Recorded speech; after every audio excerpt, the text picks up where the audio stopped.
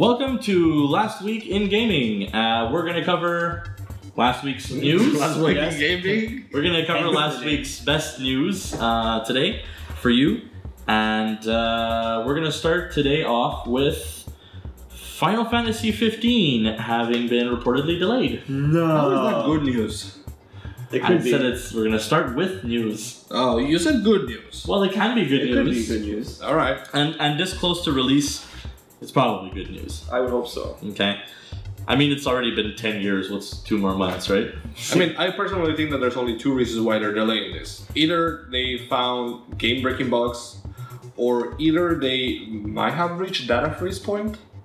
Explain that to those who are... So data freeze is basically when you're making a game, the producers come and tell you, okay, so this is the date that in which if you have not finished something, it gets cut off of the game. Yeah. That's basically the data freeze. Yeah. So maybe they reach data freeze and they don't want to delete stuff, so they're saying like, you know what, let's delay. People have been waiting enough already. Okay. Or the other option. Or the other option is that... Right. Well, actually, there was an interview between somebody and I think it's... What's the director's name? He said actually that at the current stage of the game, what they want to do is they had such grand ideas for this game. The last thing they wanted to do was cut anything out. Yeah. So what he said basically is that he would rather delay the game and make sure that all the content that they had planned for stays in it, rather than take the easy way and just cut out any. Let's say he could like reduce the number of, let's say, enemies on screen, or reduce the number of particles that are appearing during the gameplay to make sure the frame rate is stable. Because this is a very, like, if you play the demo, it's a very heavy graphical game. Yeah. So you know what it could be in that case, if that's what we're going towards more, then it's most probably that they need the time to finish putting the polish on their stuff. And then it's all about optimization, because there were rumors that have been going around that Final Fantasy 15 is still, from a technical standpoint, very buggy. So that there are quite a bit of problems. So I'm not surprised at a delay having happened, and a 2-month delay. 2 months is a lot of time to get your bugs worked out. Yeah. Okay, especially in a game of that size, it's a rather large game. This is 2 months is still. This is a big game. Hoping that they haven't ramped down. They'll likely, even if they have wrapped down, I feel like Square Enix would not have a problem reshuffling around like a QA department and like their extra set of programmers to like start working stuff out, right? But the game is essentially done, right? I mean, at this point, all they're doing is just fine tuning. Yeah. Basically. Okay. I mean, let's hope. You know, they delayed it 2 months. Doesn't mean they won't delay it again, but I think that, I mean, I know, let's hope they don't. If you delay once, it's one thing. If you delay twice... Dude, this game was supposed to come out 10 years ago. Well, no, they announced it 10 years ago. Please tell me again how another delay would make such a huge difference after a 10-year wait. Yeah, well, we had a 10-year window here for them to make the game, but we never had an announcement until last year. Right. Right, so now that we have a fixed date of when it was supposed to come out, which was supposed to be September 29th or 30th, I believe, then we were supposed to get a finished game by that point. Now, of course, what's 2 months in the long stretch of this delay? Nothing. 2 months is 2 months. But for a person who is very... I want to play this game, and I'm sure there's a lot of them out there. I really want to play this game. Like, some people might not see it that way. Some people are going to take it very badly. They might not see the pros to this delay. So, speaking of pros, there is something interesting regarding Final Fantasy 15. More good news, actually, if you want to call it good news. There are 6 planned DLC packs for Final Fantasy to be announced. That is... interesting, right? Because this is going to be the first Final Fantasy to really have downloadable content that would increase... Oh my god, I think it is. Is this the first Final Fantasy with DLC? Because you can look at it, let's say, like the X2, and then you can look at the 13 and 13.2 and what is it, not versus Lightning's Return or whatever it's called. These are all actual expansions, but they're standalone games, essentially. Right, yeah. Right, they're not increasing the content of the original game. These are literal continuations of the original game, which begs the question, will there be a season pass for this type of game? Will there be, will the content increase the experience globally? Well, I would hope so. I feel like with 6 DLC packs, they could just make a new game. I mean, they Maybe that's their plan. Well, do you think that they're gonna have let's look at Witcher 3. Sorry to cut you off, but let's look at Witcher 3. Yeah. They released two things of content that added another 50 hours of total content to the game.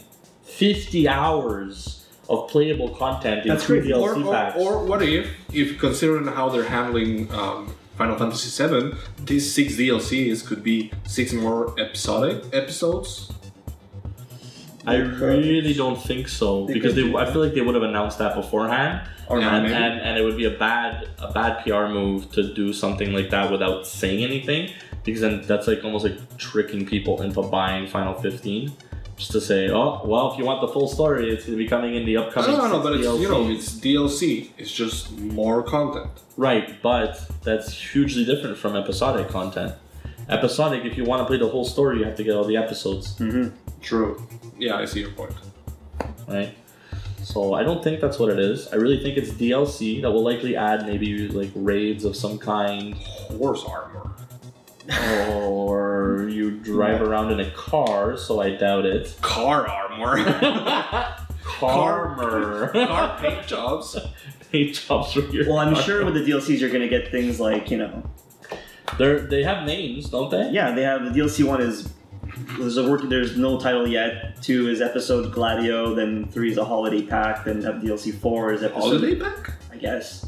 Episode Ignis, then the episode Prompto for 5, and then expansion pack. Oh, this sounds like they're making backstories. Backstory that episodes could be for a lot their of fun. characters. Episode Gladio is one of the characters. Episode Ignis is one of the characters. Episode Prompto is one of the characters. Expansion pack. That's interesting. Let's get hyped for expansion pack working title. They're all named the name and then working title in brackets. I mean, the problem is they still haven't finished the game itself. But backstory would make a lot of sense. Yeah. It's a $25 digital pass too. This is the stuff they couldn't finish within the time frame, basically. I'm assuming it's what they... Or that it wasn't vital to the main story, but that people that get really into it can spend the extra 25 and just go ahead and... Well, with 6 DLC packs, you're pretty much enriching your experience by an additional 6 pieces of content here, and that could definitely increase the value of your gameplay.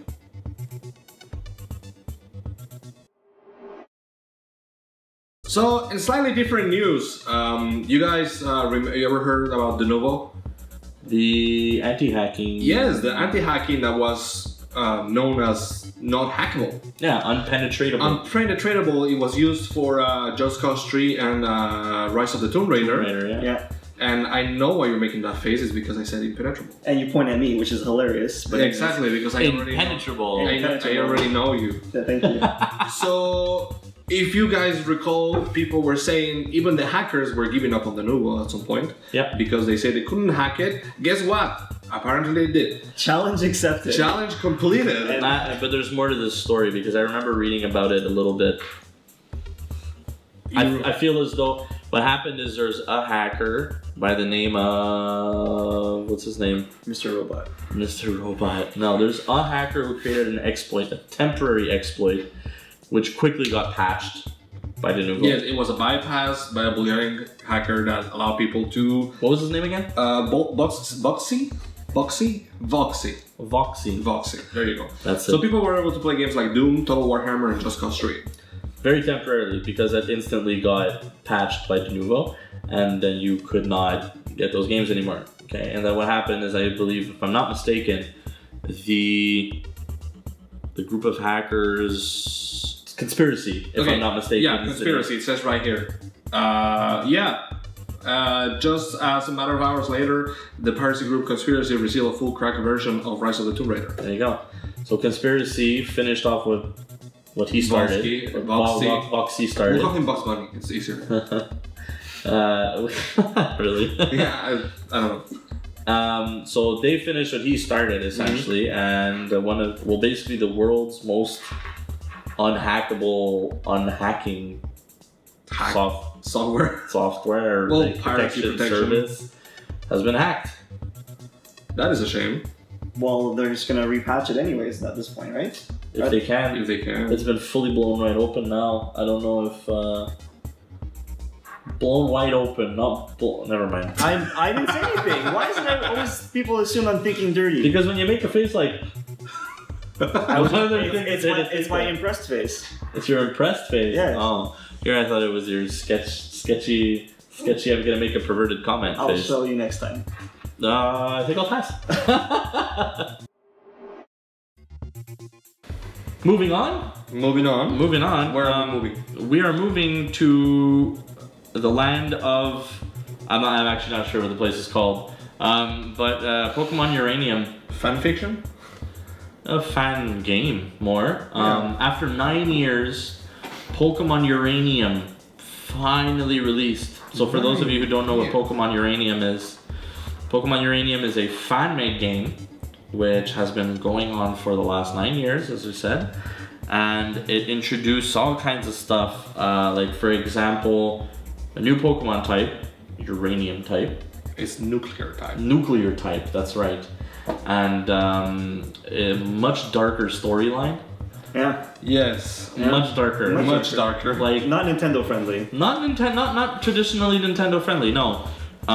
So the game is massive. The game is. It's a full game. It's a full game. It's a full game with their own made Pokemon. Their own starters and their own made legendaries and their own. Because technically, I don't think they're allowed even to use the original Pokemons. So they have to make like Pokemons for, new Pokemons for the entire game. And there's 161, right? Which is fine. Well, no, they're allowed. They didn't make the whole thing. It's not new Pokemon. Not as far as I know. No, they have original ones too. Yeah, they just added original Pokemon to the game. Yeah. As far as I knew, but there's like Lucario, Groudon, Magmar. I'm seeing like all kinds of other. Yeah, it's Magmar. But in other Uranium news, I think it was not even a week later. Yeah. What happened, Mike? What do you guys think happened? Uranus happened. No. My anus happened? No. But on that note, this what happened is full of shit. Nintendo'd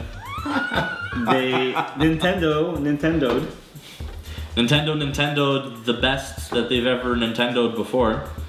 Nintendo. Yeah. They requested that the creators of Pokemon Uranium cease operations and take down the game immediately. But after 1.5 million downloads.